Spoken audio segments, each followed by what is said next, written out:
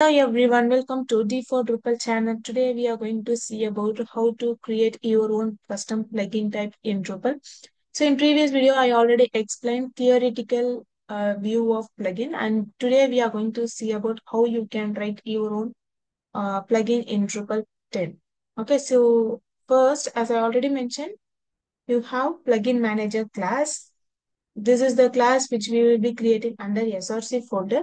So I already created that. So I will show you that file. So this is the plugin manager class. And here, and it will extend default plugin manager, extends default plugin manager, it extending. So these are cache backend interface and module handler interface. Those two namespace you have to add to pass constructor for parent uh, class. Okay, so here we are passing. And then next, as I already mentioned, it holds path of plugin folder, annotation folder, and interface path. So here you can see this is the plugin folder. So where you are going to create all the plugin files. When it comes to plugin block, so it will be under plugin block, or if it is field type, plugin field type, or plugin field formatter, field widget like that. So in my scenario, I created the folder called block data to hold all the uh, plugin file in my scenario. Okay. And next, what I'm going to do here, next I'm passing the interface file for my plugin. So where I'm going to create under the SRC plugin block data. In this, I'm going to create the interface file.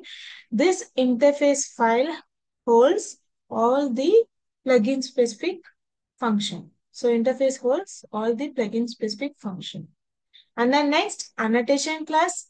So we have to tell to the manager annotation class, and this annotation class holds all the variable which you are going to use it when you initialize the plugin. So like at block means you will be giving value for ID, label, description, like all those types of variables you have to define in the annotation. Okay.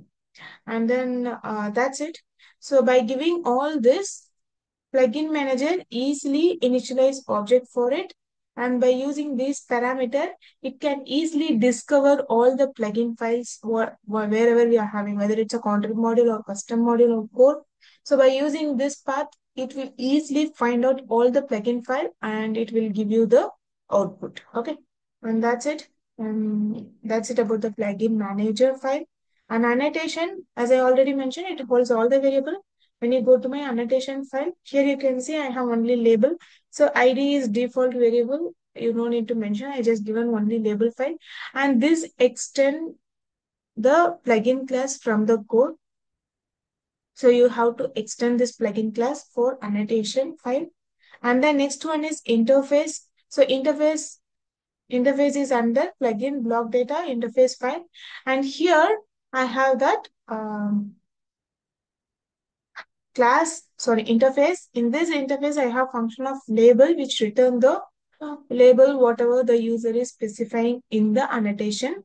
And then next one is block data, where we are going to do actual functionality in this plugin. Okay. So two files we are having here, two functions we are having here, and that's it about the interface file. Yeah. So we create a plugin manager, annotation, interface. And next, as I already mentioned, plugin manager is act as a service. So you have to create a service file where you have to mention your plugin data manager uh, file in your services.yml. By using this name, you can fetch your plugin and you can do the definition, and you can discover all the plugin file and you can do your functionality.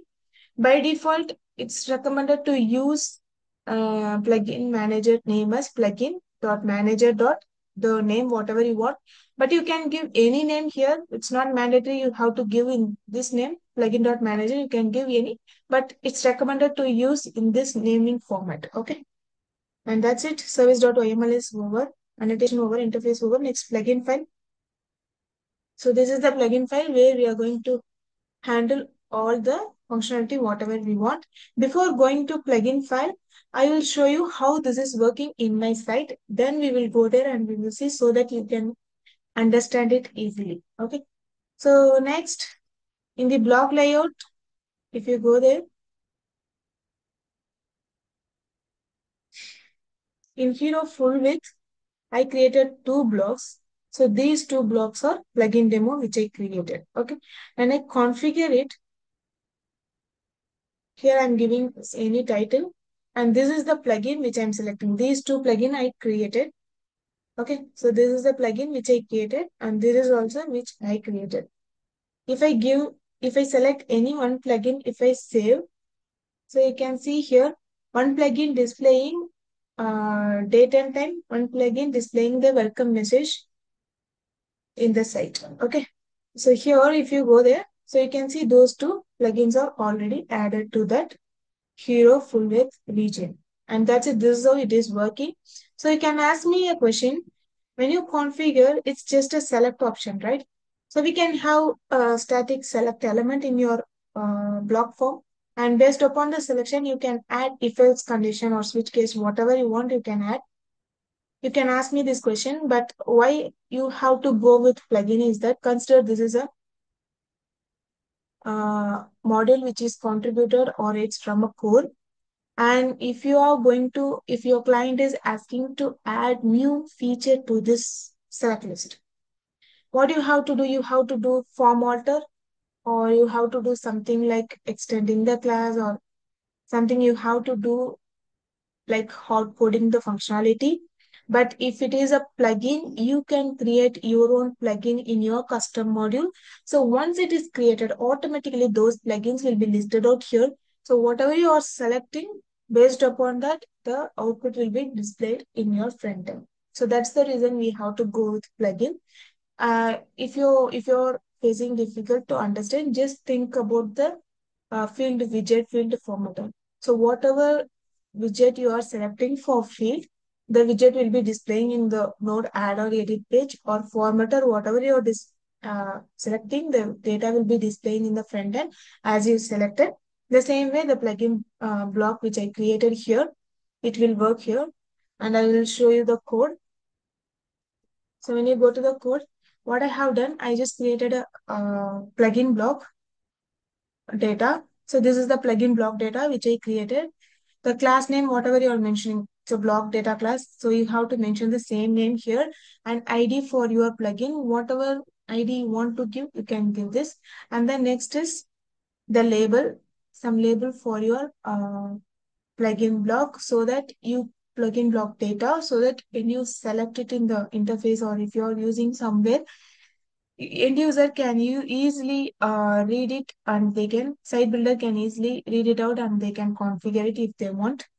And then next, I just created a class, and it extends the plugin place, and then it implement the block data interface, implements block data interface, because block data interface holds the uh, this public specific function which you are going to create in your block data file, block data plugin file. That's why we are extending this interface.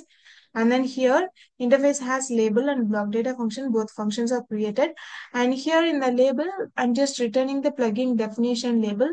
So this is the plugin definition label. This will be returned here. And then block data. Here, what I'm returning, I'm returning the current date. So since I created this for date and time, so I'm just returning it. Here I'm not using dependency injection, but it's recommended to use dependency injection here. So just change it with dependency injection. Okay. And then that's it. I'm just formatting the date and time in this format. I'm just displaying it as a markup. And next one is welcome message. Here you can see it's a static text. The same way how I created date and time block data plugin, the same way I created here. And here I'm just returning hi, just welcome message. Okay. And that's it. Here we created two plugin block. Then this is fine. And next, what you have to do, you have to create a blog, and where you are going to select these plugin, and based upon the selection, the block data function will be called, and that will be displayed.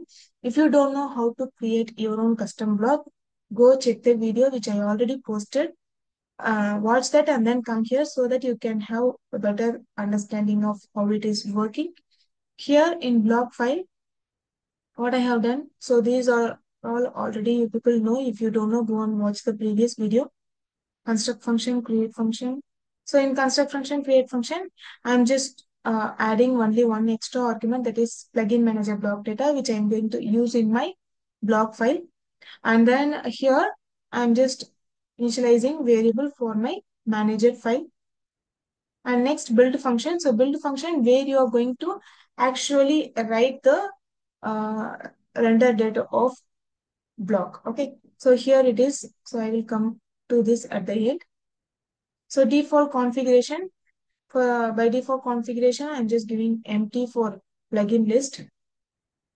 And next is block date, block form. Here I'm going to give an option of select element and then select plugin. Here I'm going to list all the plugin options. So here you can see the plugin manager which I created, block data manager file, getting all the definitions. This get definition function find out all the plugins whatever present inside the SRC plugin block data folder. All the files will be fetched with this function, and then it will come as an array. So plugin ID and then definition of it. What I'm doing, I'm creating option. In this option, plugin ID will be act as a key, and then label will be uh, the value for the key element. Okay, and then I'm creating options and I'm giving that as the options here. So let me configure new block. Let me remove these two.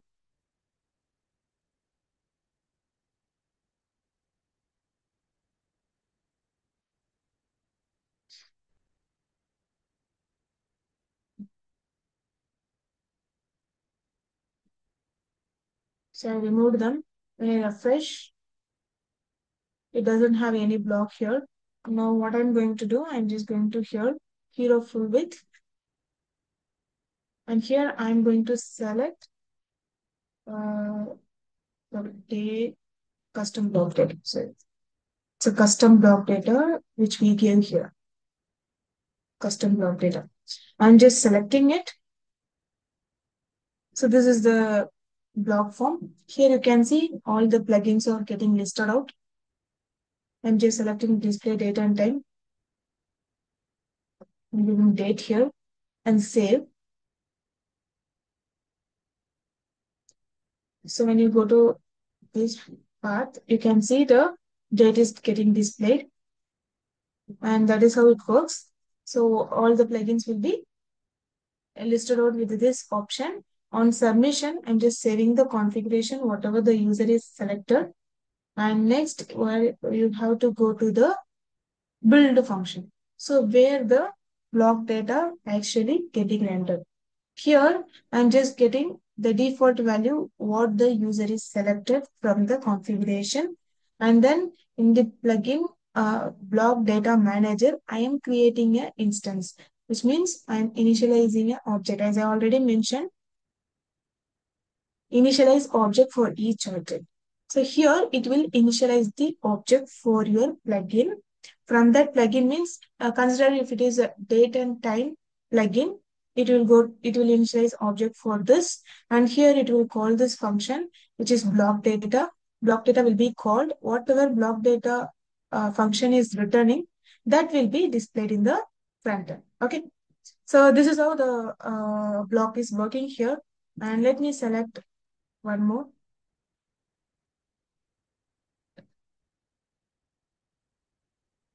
Custom block data. And always select welcome message. And I go there. So you can see the welcome message is also getting rendered. And that's it. If you want to add one more to this, you don't need to touch this module. You can create one custom module and just only this file is enough. So only this file. You just need to create a namespace, use whatever the class, and then this initialization, annotation, and these two functions. This is fair enough to create new option, and that will be rendered dynamically in your site. And that's it about today's video. If you like the video, please share, like, and subscribe to my channel. Thank you. Bye.